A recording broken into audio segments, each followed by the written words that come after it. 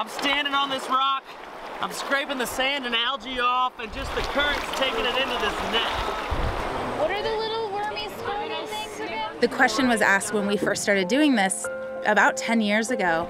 You know, can kids do quality data collection that is useful to scientists? Did anybody get any black flies? Yeah, we did. You did? Sweet. And they've got the special opportunity to take part in science in this new place that they're discovering. Oh, okay. Oh, that's awesome. Yeah, throw that in there. This kind of made me realize that everything depends on really little things. Like tiny little bugs can control the whole fish population of a river. Oh, right at the bottom. You start to ask questions about one thing.